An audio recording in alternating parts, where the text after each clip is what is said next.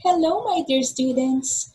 Welcome sa Ang Klase sa Agham with Teacher Kristine.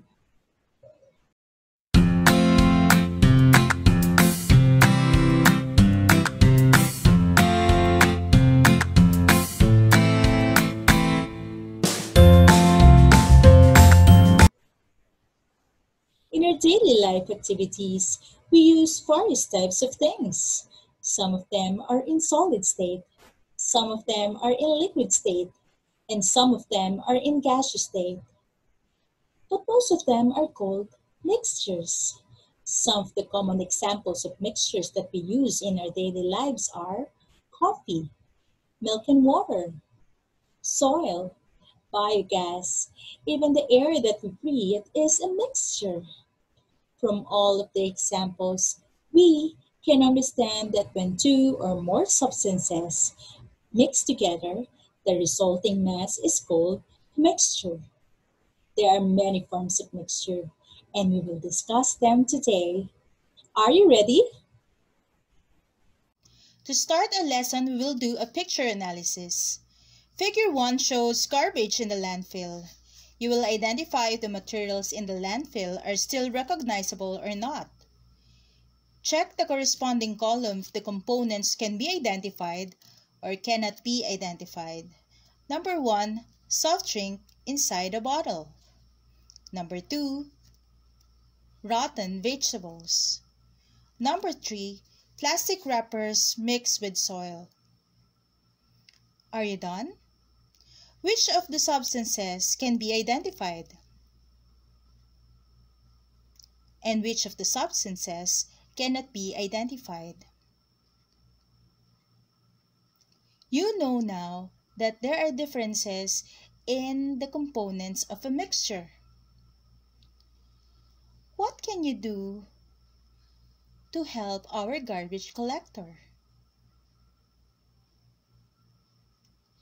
Yes, that's good.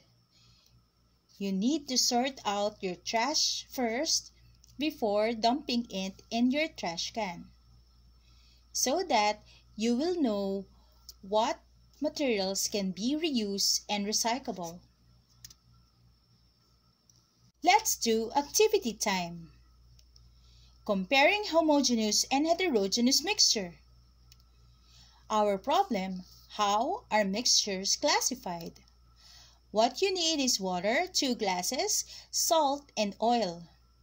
What you need to do is to prepare 2 glasses of jars or beakers, fill each container with 2 ml of water, and put 1 teaspoon of salt in 1 glass, while pour 1 teaspoon of cooking oil in another glass.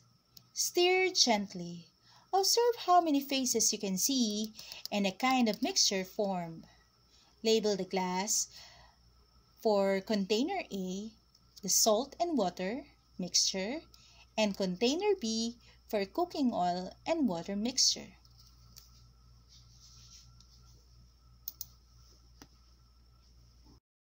What have you found out? What kind of mixture did you form when you mix salt and water? Can you still recognize salt from water? Why? What kind of mixture did you form when you mix oil and water? Can you still recognize oil from water? Why? What type of mixture is container A? You're right, it is a homogeneous mixture. How about container B? Yes, oil and water is an example of heterogeneous mixture. Can you make a conclusion based on our given problem?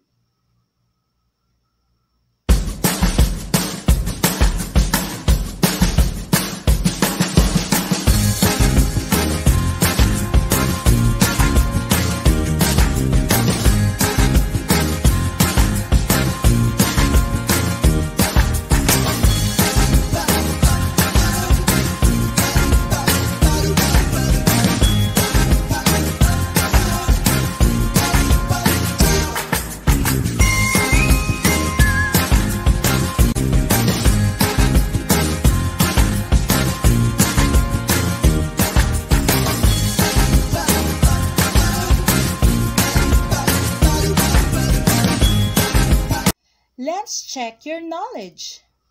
Classify each mixture as homogeneous or heterogeneous mixture.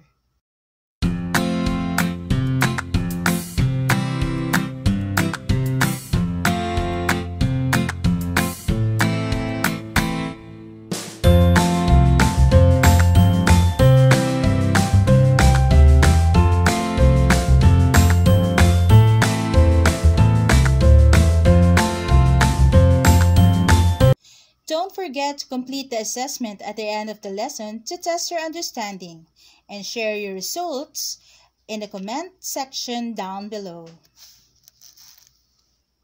Let me quote a saying from my favorite scientist, Marie Curie. Nothing in life is to be feared. It is only to be understood. Now is the time to understand more and fear less. This is Teacher Kristine saying, till next time, hanggang sa muli!